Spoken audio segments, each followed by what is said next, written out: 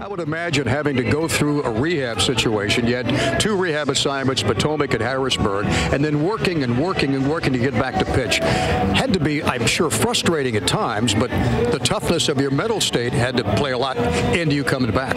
It's definitely a tough time to go through, no matter what injury you have. You really have to stay positive with it. It really helps in the recovery, from what I found. And you know, a lot of it you have to stay positive for the teammates around you. You know, you're still around the teammates. You're still here for the days in and days out while you're not on the field, and so you really have to become a teammate, you know, with these guys off the field, so that when you come back, you're ready to go.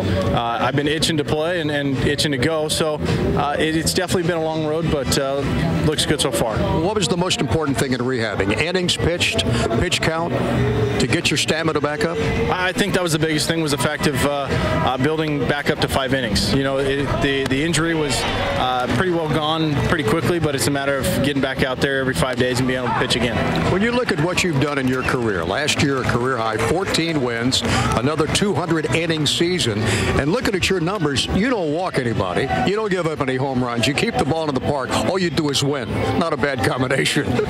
You know, I find this as a team game, and that's my main focus. I mean, utilizing defense behind me, going up there, keeping a quick tempo between each pitch, and really just making them I'm trying to make them hit it. I'm trying to make our defense, you know, show just how good they are. We've got a lot of Gold Glove guys out there, and a lot of candidates for it, and they've shown that. You know, they go out there, flash the leather, and they can play some great defense, and that's something that really makes my job easier if I can utilize that. And a lot of pitchers just go out there and try to throw the ball back past the batter, strike out as many guys as they can. You pitch to contact. That's my goal. You know, the first 3 pitches, I want to have some sort of bad contact and get the out. It allows possibly to go deeper in a game, you know, and then using less bullpen guys. You know, they've been getting a lot of work lately, and you know, that's something that you know, I'm looking forward to be able to hopefully give them a break.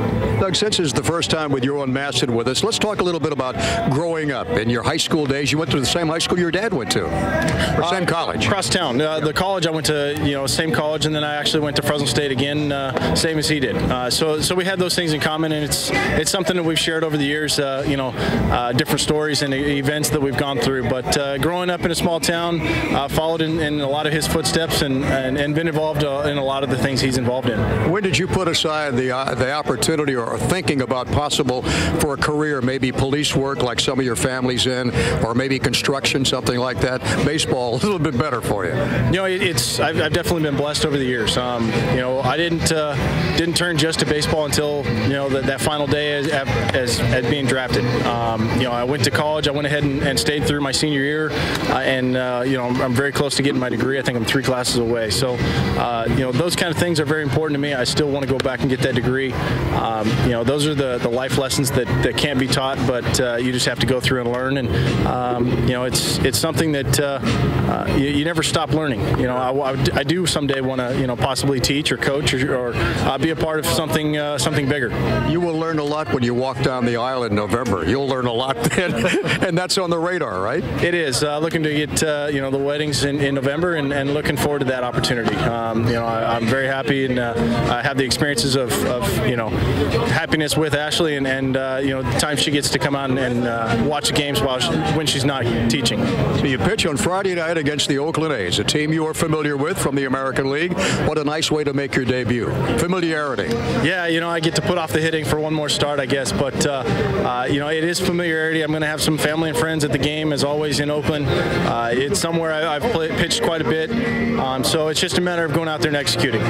Being familiar with those hitters, the defense, the field, all the different things that come into play is something that you know, it makes it easier to have the familiarity. So it's a matter of just going out there and executing. Doug, thanks for your time very much. We wish you nothing but the best Friday night and the entire season. Thank you so much.